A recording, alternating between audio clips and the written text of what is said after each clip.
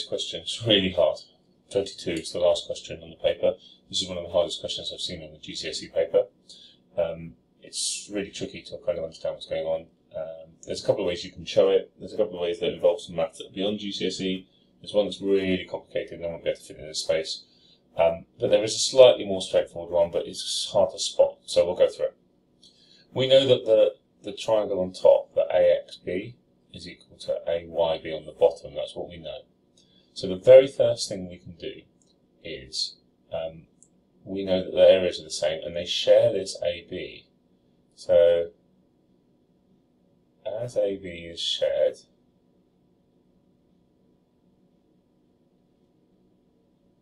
and areas of triangles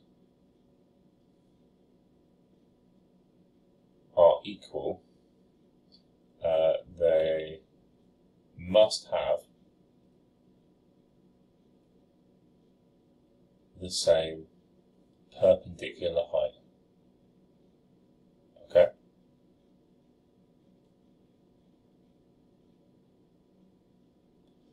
Okay, so if we just draw that on, if we draw this perpendicular height on, let's just draw it on here.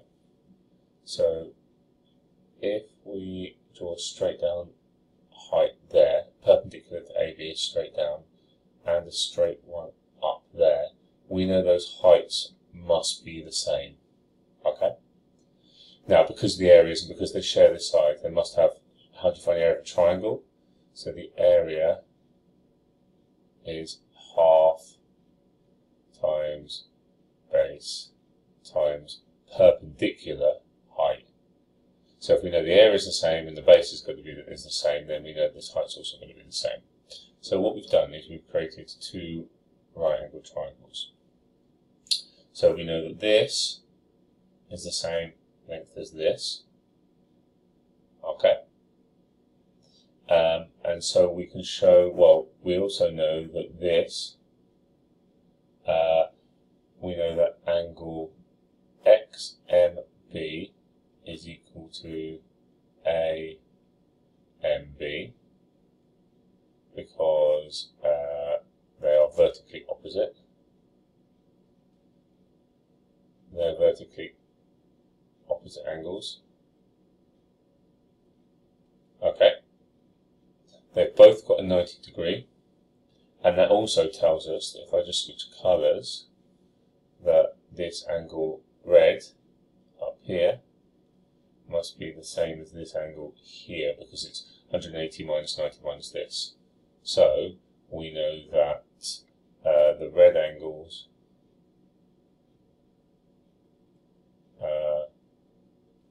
so let's call this AB, let's call that C and that D there. So the red angles MXD, MXC is equal to MYD.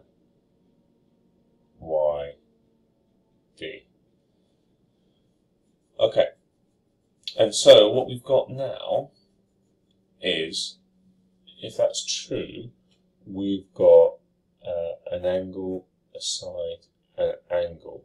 So we've got angle side and angle congruency. Okay, so therefore triangle XCM is congruent to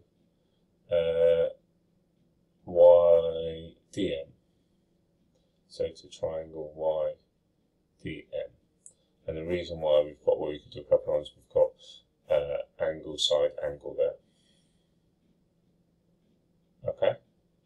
So if they're congruent, then the hypotenuse must be also so. So therefore, the hypotenuse must also be the same if they're congruent triangles. Therefore, XM is equal to YM, and that's the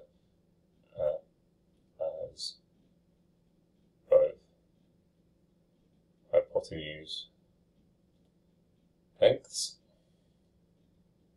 And if that's true, we can then say that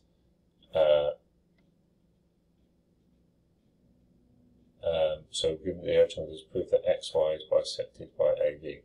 Therefore,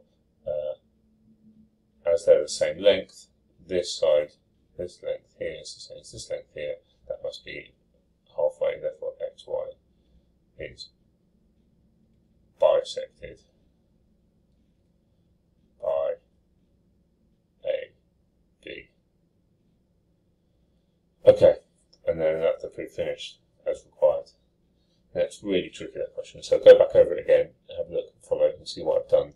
But yeah, it's really, really tricky. So I wouldn't worry too much about that question. But this is how you get the marks for it.